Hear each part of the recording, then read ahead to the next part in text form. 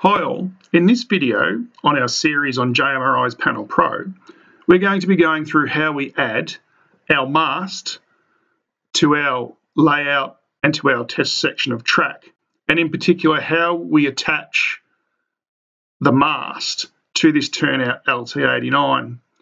In our previous video, I went through how we add switch addresses to signal heads and how with our signal heads we would create our signal masts. And we went ahead and we created a single head dwarf signal. Because of my layout, I used speed-based routing or speed-based signalling. I'm going to be putting a triple head mast associated with LT89 onto our test section of track. The triple head mast allows us to have some of the lower speeds associated with the speed-based signalling system that I use that is defined in JMRI. So to do this, what we do is we click on the turnout here, which is a right click, which brings up our drop-down menu. Then we scroll down to set signal masts. And what that will do is it brings up our set signal mast at turnout window, which as you can see, it is the turnout name LT89, which is associated with our right-hand turnout on our panel.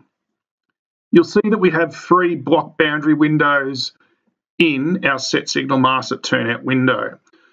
The first one refers to the block boundary of LS2 to LS3. So when working in our set signal mast window, we're reading from left to right, so LS2 to LS3. Then when we go back onto our panel, we're talking about this block here, which is LS2 to LS3. LS3 is associated with LT89, and all of my turnouts on my layout are their own individual blocks. So what we're talking about with the set signal mast window here and this first block boundary or boundary of LS2 to LS3 is this green anchor point here to the left of the right-hand turnout, and this is the block boundary that we'll be setting the triple head mast to. The other 2 block boundaries within our window are the boundary of LS4 to LS3. So again, reading from left to right, LS4 to LS3. When we go back to our test section of track and onto our panel, we're going from LS4 to LS3. So actually going from the right to the left, or if we're talking about on the layout, we'd be talking about heading in a westbound direction. The next set signal mast window and the block boundary that we're talking about is the block boundary of LS5 to LS3. So reading from left to right, but then we're reverting back to the panel and back to our layout. We're going from the right back to the left.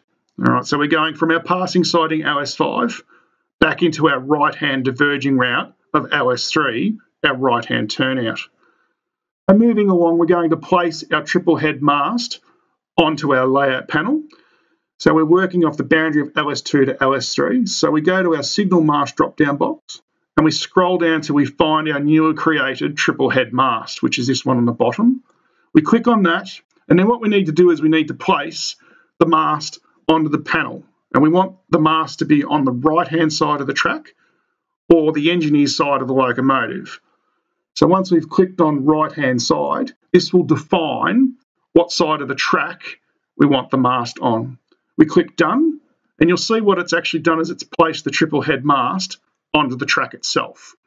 And it's located within block 2, and it's right on the boundary of LS2 to LS3, which is where we want the track. So if we do a right click on the signal itself and we scroll down to change aspect, we can actually then go and scroll through and see all the available aspects that are now in that triple head mast. So what we can do is we can scroll all the way up to the top, so our least permissive signal, and click on clear, and you'll see that it changes to a solid green aspect on the top head, and then our middle and lower heads are all dropped down to red. What we'll do in another video later on is we'll then set up the signal logic once we've placed our remaining signals on our test section of track.